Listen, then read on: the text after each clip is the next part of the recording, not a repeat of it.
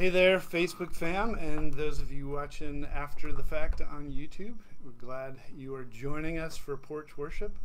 We are excited to be in a new place this week with some new visitors as well. The Rices have opened up their porch to us, and we are so grateful to be able to be here. Grateful for the hospitality, letting us be here. It's been exciting for me to see this house that I had only seen in pictures on Facebook before too, so pretty cool.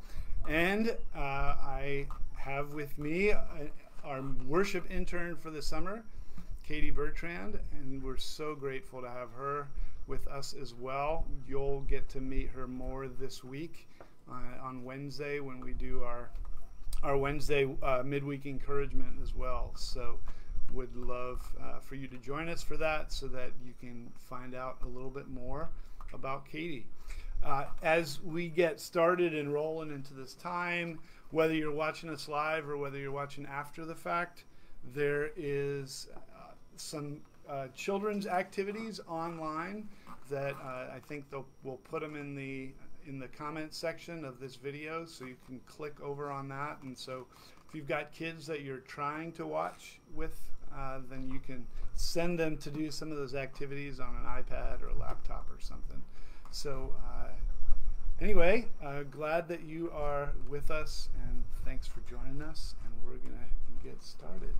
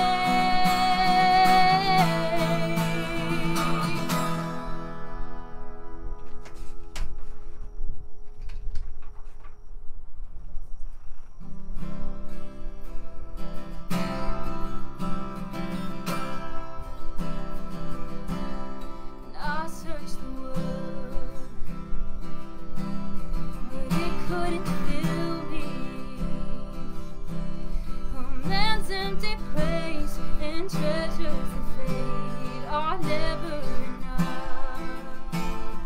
And then you came along and put me back together, and every desire is now satisfied here in your love.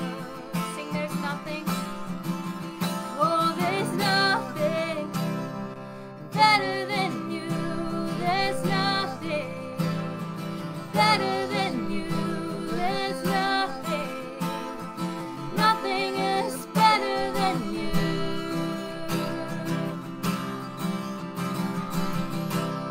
I'm not afraid, oh, I'm not afraid to show you my weakness, my failures and flaws. Lord, you've seen them all, you still call me a friend. 'Cause the God of the mountain is the God of the valley, and there's not a place your mercy and grace won't find me again. No, there's nothing better than you. Lord, there's nothing better than you. Lord, there's nothing, nothing is better than you. Oh, there's nothing, oh, there's nothing better than you. Oh, there's nothing better than you. Lord, there's nothing, nothing is better than you.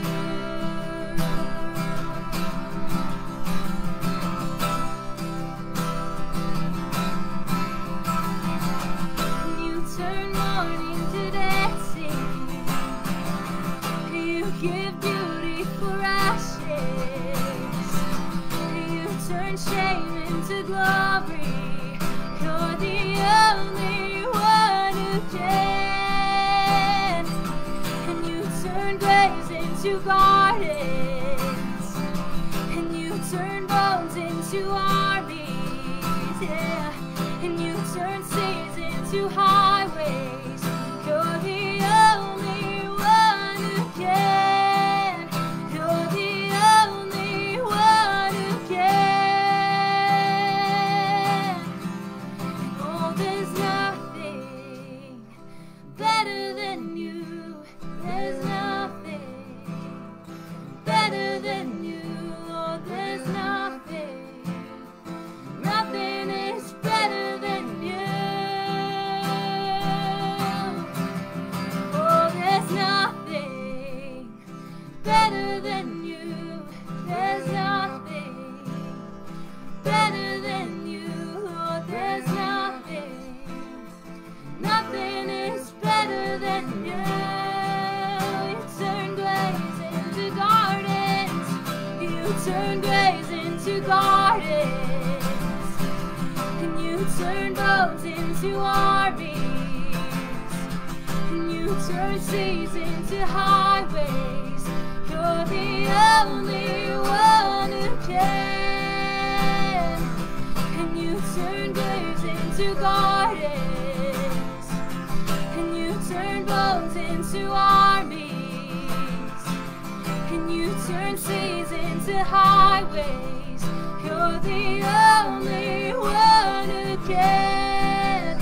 You're the only one who can. You're the only one who can.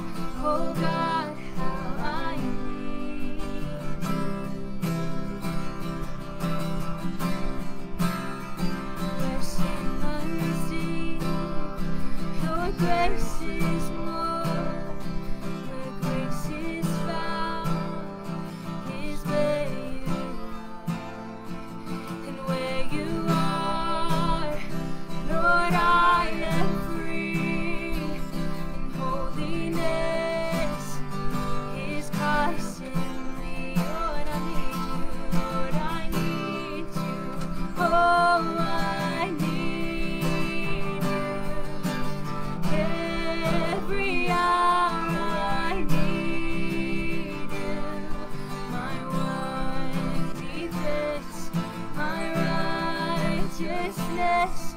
Oh God, how I need you.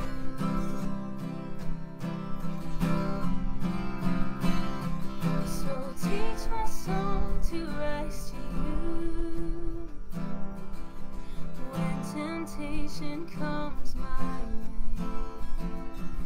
And when I cannot stand, I'll fall on you. 'Cause Jesus, you're my hope and stay. So teach my song to rise to you when temptation comes my way. And when I cannot stand, I'll fall on you. Jesus, you're my hope and stay. Lord, I need you. Oh, I need you. Every hour I need you. My one defense, my righteousness. Oh God, how I need you. Lord, I need you. I need you. Oh, I need you. Every hour I need you. My one defense, my righteousness. Oh God, how I need you. My one defense, my righteousness. Oh God, how I need you. I'm going to close us in prayer before John shares his message. So while you're home, if you would bow your heads and pray with me. Lord, I just thank you for this opportunity to still be able to worship and praise your name in a time that can be so confusing and we don't know what the next day holds, Lord. We know in your word that you say to rejoice in hope, to be patient in tribulation, and to be constant in prayer. And Lord, I just pray that you give us a posture of childlike prayer today as John shares his message, Lord. I pray that you help us to be patient in this tribulation when we're not sure what's coming next, but that you can teach us how to rebuild our lives with you in the center of it through prayer, God. And it's in your name that we pray. Amen.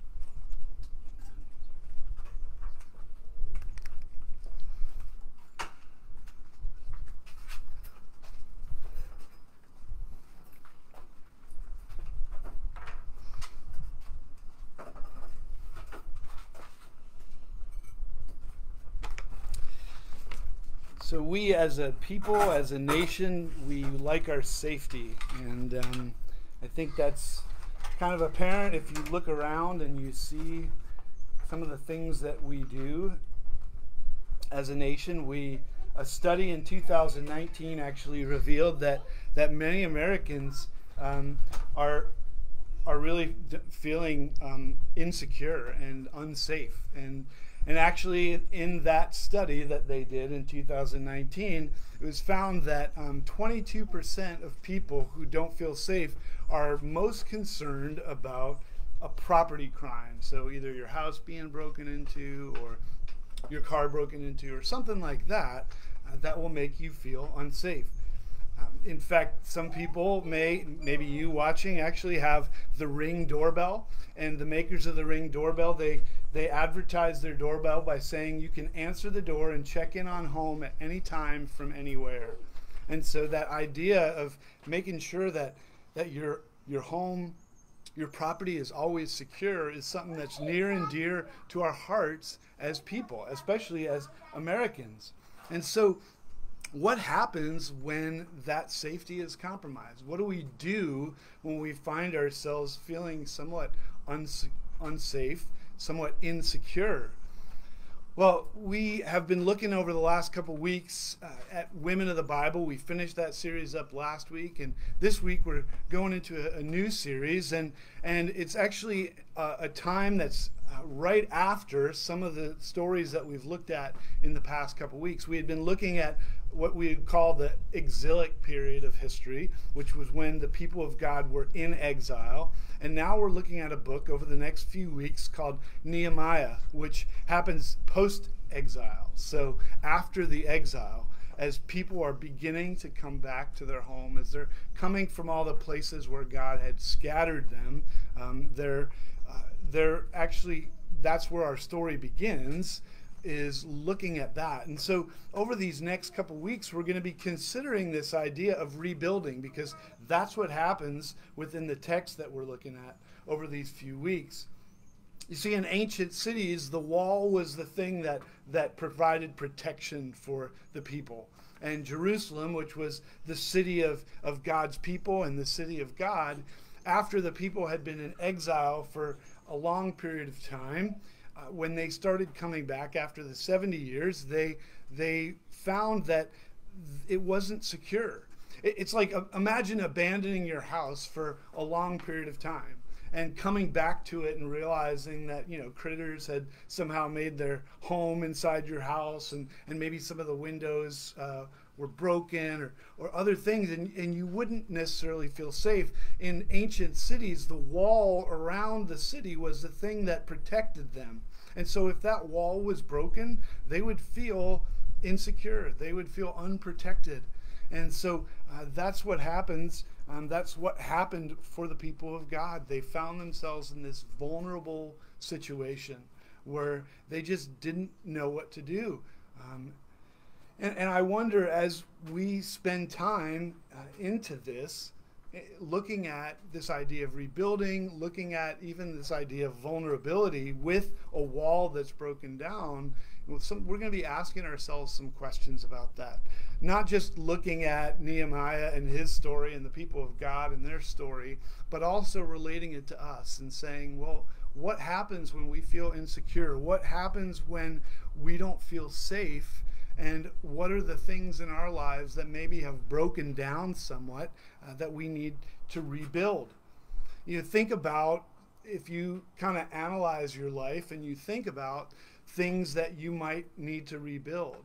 Like maybe you're at a place where you've experienced sickness and you've been sidelined for a long period of time, and now you're trying to come back again. I think all of us in some ways feel like we're rebuilding from the COVID-19, that we're trying to figure out a way back from having been sidelined from the world in some ways. And so maybe COVID-19 is your thing.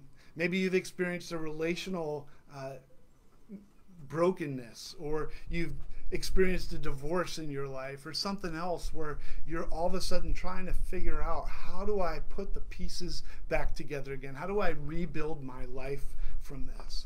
And my hope and my prayer as we walk through this series is that no matter where you are, no matter what kind of rebuilding you're doing in your life, or maybe God's doing in your life, that you'll learn some things along the way that you can apply, so that the rebuilding process maybe won't be as painful as it could be, because there are some things that you're learning about it as we go. So, one thing about rebuilding is that it takes time. Even thinking about being here on the porch of this house, I've watched through pictures how Jarrett and Jen have built this house together and watched these pieces come together. And I know that it was a grueling process for them. They poured blood, sweat, and tears into that. And I think about the fact that building isn't always comfortable. It's not always something that comes easy. Sometimes it requires sacrifice, and rebuilding is the same way. In fact, sometimes the process of rebuilding, it actually requires us to tear some things down as well. That we might have to tear down some other structures that once stood there that maybe aren't quite as strong or reliable as they once were. We've got to tear that down in order for something better to be built in its place. And so this rebuilding process, it's a journey. And hopefully as we walk on this, as we look at what Nehemiah learned in his rebuilding process, we can apply that to our lives as well. So if you have a Bible, you can turn to the book of Nehemiah comes right after the book of Ezra and right before the book of Esther, which we had looked at a few weeks ago. So Nehemiah chapter 1, and the first few verses talk kind of about what the introduction that I've given, that Nehemiah got word that Jerusalem was in disrepair, and so we start in verse 4 of Nehemiah chapter 1, seeing that Nehemiah's already gotten this information. He's already gotten news of the state of disrepair of the wall around the city of Jerusalem. And so starting in verse 4 in Nehemiah chapter 1, this is what we read. When I heard these things, I sat down and wept. For some days I mourned and fasted and prayed before the God of heaven. And I said, Lord, the God of heaven, the great and awesome God, who keeps his covenant of love with those who love him and keep his commandments. Let your ear be attentive and your eyes open to hear the prayer your servant is praying before you day and night for your servants, the people of Israel. I confess the sins we Israelites, including myself and my father's family, have committed against you. We've acted very wickedly toward you. We've not obeyed the commands, decrees, and laws you gave your servant Moses. Remember the instruction you gave your servant Moses, saying, if you are unfaithful, I'll scatter you among the nations. But if you return to me and obey my commands, even if your exiled people are at the farthest horizon, I'll gather them from there, bring them to the place I've chosen as a dwelling for my name. They are your servants and your people, whom you redeem by your great strength and your mighty hand. Lord, let your ear be attentive to the prayer of this your servant, and to the prayer of your servants who delight in revering your name. Give your servant success today by granting him favor in the presence of this man. I was cupbearer to the king. That last phrase there, I was cupbearer to the king, it just represents what Nehemiah's role was at the time. And he had a fairly responsible position, that anything that would pass the lips of the king would go past him first. And so there was major trust there. And so Nehemiah eventually uses that, and we'll see that in upcoming weeks, uses that to his advantage, the fact that he is trusted. But here we see that Nehemiah's gotten this news, and before he starts planning, before he starts doing anything else, one of the first things that he does is he grieves and mourns. And so the idea of rebuilding in our lives, I think we as Americans, we can be really efficient people. We like to see if we can multitask. We like to see if we can get a lot of things done all at the same time. And so, but I think Nehemiah gives us a picture here that sometimes we've got to stop. Before rebuilding happens, there's a time for grief. There's a time of just stopping and realizing what we've lost. And so, again, I don't know where you are today in regards to something in your life that you might need to rebuild. But I think one of the first places that all of us need to start is just grieving what we lost. That if we're rebuilding something, there's been some kind of loss that we've experienced. And it's really important for us to stop and to just grieve what it is that we've lost. Now, grieving is different for everybody. We don't always know. I can't necessarily say, okay, do that for 3 days and then move on. We don't necessarily want to wallow in our grief, but at the same time, we don't want to move past it quickly.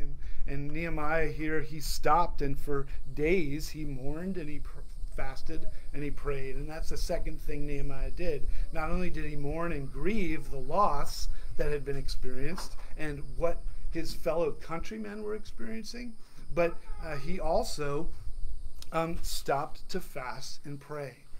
That Nehemiah, before he was going to do anything else, he stopped and went right to God. And so again, if you're in a time of rebuilding in your life, have you stopped to talk to God about it? Have you stood or sat or kneeled or laid before the Lord and said, God, before I do anything else, before I start this process of rebuilding, I need to stand before you. I need to be before you. And Nehemiah does that.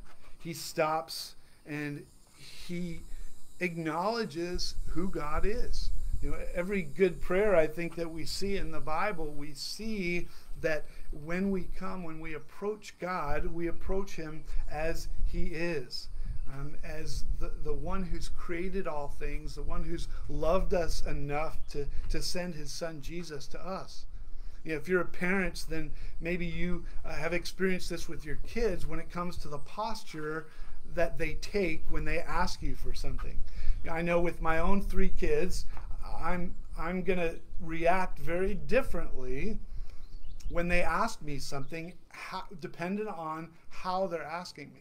If my kids come to me and they say, hey, Dad, you need to give me $50 because I want this, chances of my response being favorable and positive is pretty low, because the posture that they're coming with is almost like this posture of entitlement. But if my kids say, hey, Dad, I want to find a way that I can work to get this $50 because I want this. Do you think you can help me out? Or is there any way that you and Mom could help us do this?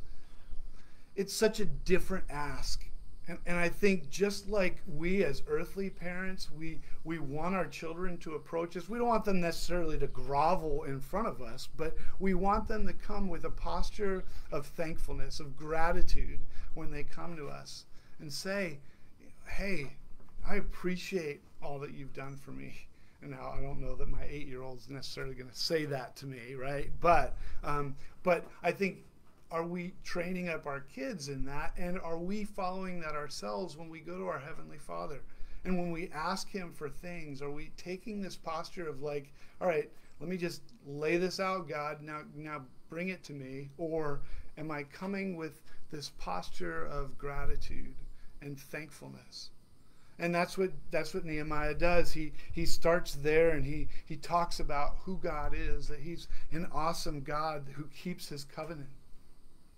And the next place that Nehemiah goes in his prayer is to confession, that Nehemiah confesses sins.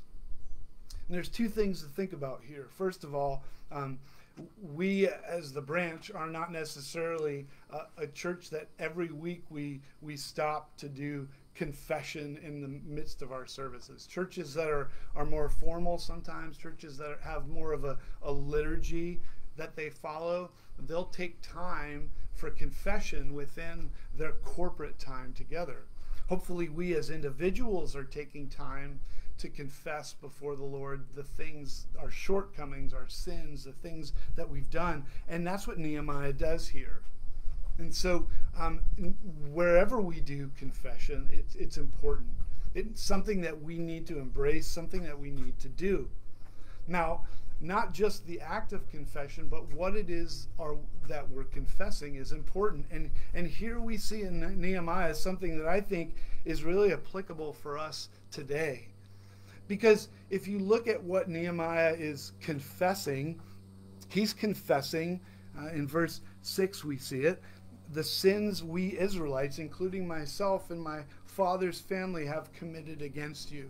Now, what were the sins that the Israelites had committed against God? Well, they hadn't followed his commandments. They hadn't kept the covenant that they had made with him. And God had told them that if you don't, then I will scatter you. And that's exactly what they're seeing here, is the fallout of that. And now that they're beginning to return to God, the people are beginning to return from their exile as well. But the thing about Nehemiah's prayer is that Nehemiah was not necessarily the person who had committed those sins personally. That Nehemiah was maybe a baby, or maybe he hadn't even been born yet when some of these sins had been committed, and yet he's still willing to confess those before the Lord. There's something to be said about realizing that there are times in our lives, and I think we see this right now in our own history, that there are things that we may not feel like we are responsible for. We might not even feel like our fathers or grandfathers or others were responsible, but if we really followed it back, we might find that along the way there were sins, and specifically sins against God. And you think about where we are as a country, that we're dealing with some major racial strife, and we're in desperate need of racial reconciliation. And one of the things that I think is important is that we realize that anytime that there's anything that stands in the way of us acknowledging the image of God created in somebody else, that's a sin against God. And so we might say that, well, racism is a sin, that it's just reserved for a specific race. Well, if we don't love people as God created them, then we're sinning not just against those people, but we're sinning against God. And I think Nehemiah comes to this place where he realized that his ancestors had sinned. And I think we need to come to that place too, where we realize that, hey, you know what? Like, we're part of this, and maybe we need to confess as well. We've seen this happen a few times. We saw this a few weeks back when we took that pause in our Women of the Bible series to look at Daniel's prayer in Daniel 9. Daniel did a similar thing with confession, that he stopped, he confessed the sins of his ancestors, and then he moved on after that. The thing about confession, the Bible says in 1 John 1:9 that if we confess our sins, he's faithful and just to forgive us our sins and to cleanse us from all unrighteousness. That we need to remember that when we come before God and confess, we don't need to keep confessing that over and over and over again. That there may still be consequences that linger because of what it is that we're confessing, but when we confess before God, he forgives us, and he doesn't keep reminding us of that. That confession is a once-for-all confession that we need to remember. And God gives back what he promised to. That's where Nehemiah comes to as well. That when we sin, there are consequences to our actions, and when we make covenants, when we make promises with someone else, there's going to be a promise that for something that happens when we follow that, and there's going to be a promise or something that happens when we don't follow that. And God had told them that if they ran from him, if they didn't follow him, that they would be scattered. But because they've been following him, obeying his commands, again, God's bringing them back. And that's what we see in verse 9. If you return to me and obey my commands, God said, then even your exiled people will come back. And that's what they're seeing. And so we need to remember that we serve a God who is gracious. God doesn't want to punish us and keep punishing us over and over again. He keeps his promises to us. And so we need to remember that when we confess before him, when we follow his commands, he brings us back, just like the people of God were brought back. Nehemiah ends his prayer with a big ask. And he says that he wants to find success and favor in the eyes and in the presence of this man who was the king that he served. It's not bad for us to ask God for things. That's kind of what prayer is, or that's a part of prayer. When we go before the Lord, we need to lay down our requests before him. And that's what Nehemiah does. He's very specific.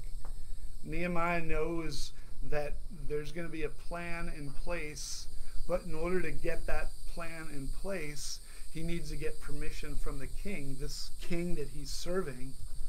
And so his big ask to God is that God would grant him favor in the presence of this man. That big ask is something that we probably all come to. And again, if you're thinking about your own life, that rebuilding whatever it is in your life, like, what's the big ask for you? Like, whose favor do you need as you begin to rebuild? Is it somebody else? Is it because you've got relational strife and you need to find favor with somebody who maybe you've hurt before? What is it that you need favor in order for you to move forward? Don't be afraid to ask God for that. Specifically, he already knows, but we know what our children want too, right? Those of us who are parents. And yet, how good is it and when we hear them ask? Because we know that they know what they need as well. And so God wants to hear our hearts. He wants to hear what it is that we want. What are the things that we're asking for? Nehemiah ends with that phrase, I was cupbearer to the king, that Nehemiah had a position. But, it's interesting that that's the last thing that's mentioned here. Nehemiah doesn't go before God right away and say, hey, God, I'm cupbearer to the king, so I expect that you're going to use that role to make things happen because look how wonderful I am. No, Nehemiah saves that until the very end. Because I think Nehemiah realizes that the only reason he has that role, the only reason why he's cupbearer to the king is because God's allowed that to happen. God's given him that position. And so as we come to these places in our lives where we need to rebuild, it could be really easy for us to say, well, look at this position that I have. Look at this power that I have. Look at this authority or this status or whatever it is that I have. But we need to remember, just like Nehemiah, that that's the last thing that we need to mention. Because it's the first thing that we mention in who God is, what he's done for us, that allows us to come to that last place. That place of realizing that God's given us the privilege to hold these powers and these positions and the status that we have. And do we take time to thank God for that? Do we take time in humility and gratitude to say, you know what, God, you've allowed me to have this, all that I have. And part of maybe what's going to get me through this time of rebuilding is what God's given me, but we need to acknowledge that he's the one who's given it to us. And then we move on from there. Do we really believe that? Do we believe that it's God who's given us these positions, the status that we have? If we do, then we need to acknowledge him as the giver of the gift who's allowed us to do this, and then praise him for that, and then trust him that he has set things up. He's ordered things in such a way that we can find favor with those that we need to find favor with as we go about rebuilding in our lives. And so, yeah, we're going to talk a lot about this idea of rebuilding. And like I said, it might be uncomfortable. There might be times where we just feel like, you know what, like it's not easy to rebuild. Sometimes we just want to, abandon things. If you drive down the road in where I live, there are some times that I see empty and abandoned houses on the side of the road because it was just easier to walk away. And it's possible that you're going to come to that place where you're just going to want to walk away. You're going to want to abandon the house and say, it's just not worth it. But I assure you that if you take time to really think about it, to lay it before God, to take the same posture that Nehemiah took, that rebuilding process, though it might be painful and it will be difficult, that God will be with you throughout. And that's what we're going to see as we go through this series. And so what are some of the other things that we can do with this? As we think about Nehemiah and we kind of move forward in context to where we are today. Again, I think there's some questions that we can ask ourselves. And the first one's this: what is it in your life that you feel like needs rebuilding? Just ask yourself that. Even write it down if you need to.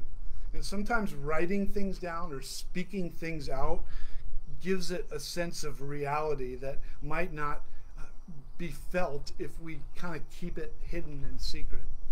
And so whatever it is that you feel like God's saying, you need to rebuild this, write it down.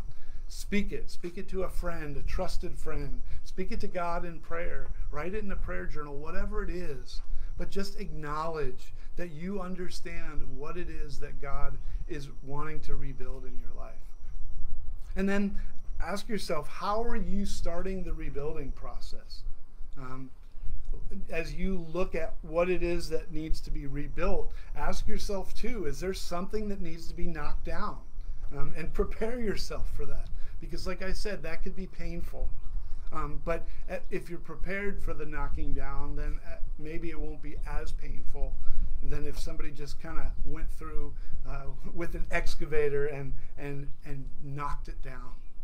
So ask yourself what it is that might need to be knocked down in order for rebuilding to happen. And then how are you starting in prayer? Are you going before God and starting first with Him and saying, God, can you show me the plan here? Can you show me which direction to go? It's really easy for us. It's really easy for me as a former engineer to go through and say, oh, I've got it all figured out. I've got everything laid out. I've got plans. And then say to God, hey, look, I've figured out where I'm going. Here's where I'm going. Now will you make it happen? Rather than saying to Him, before I lay pen or pencil to paper, say, God, what is it that you would have me do? What is the plan for rebuilding in my life? Can you give it to me rather than me giving it to you?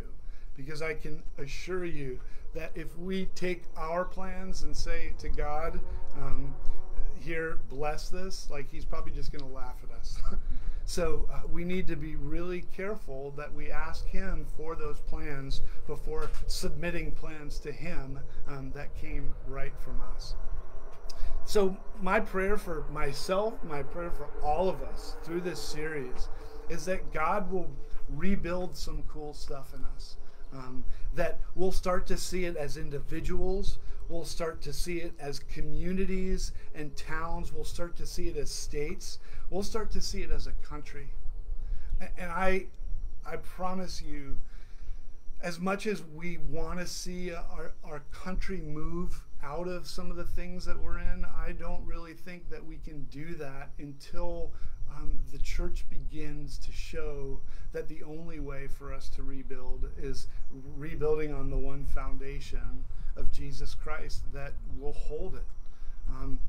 We can keep trying to rebuild on other things, but I think they're going to break down every time.